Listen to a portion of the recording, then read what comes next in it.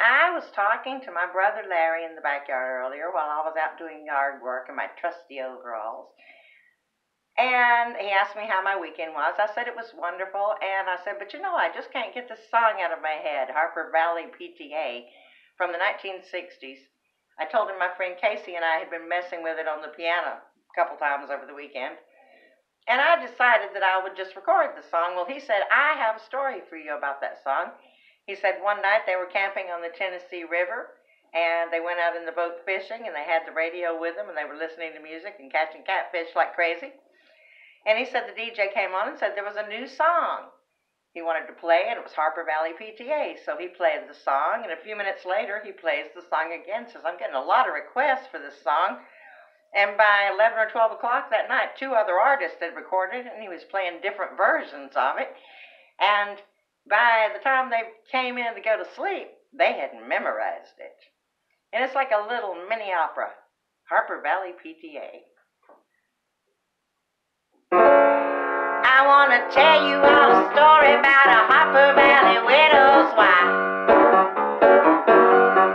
who had a teenage daughter who attended Harper Valley Junior High. Well, the daughter came home one afternoon and didn't even stop to play. She said, Mom, I got a note here from the Harper Valley PTA. Well, the note said, Mrs. Johnson, you're wearing your dress is way too high.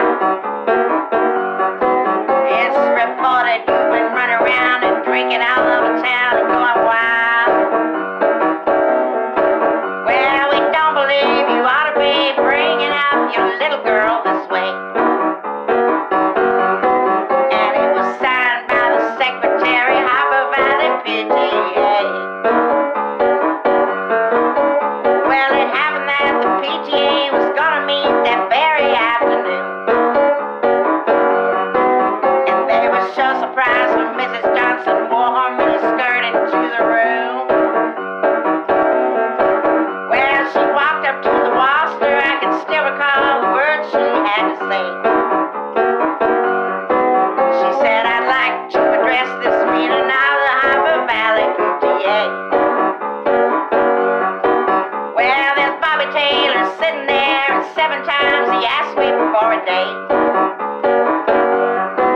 And Mrs. Taylor sure seems to use a lot of ice whenever he's away.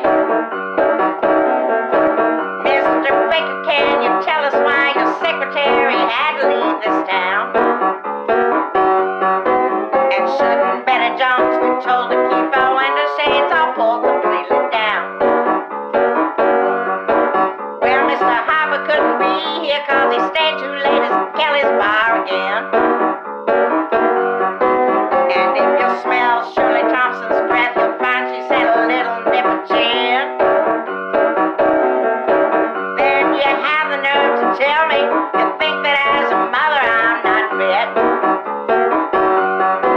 Well, this is just a little Game of Thrones, and you're a Harper Valley hypocrite.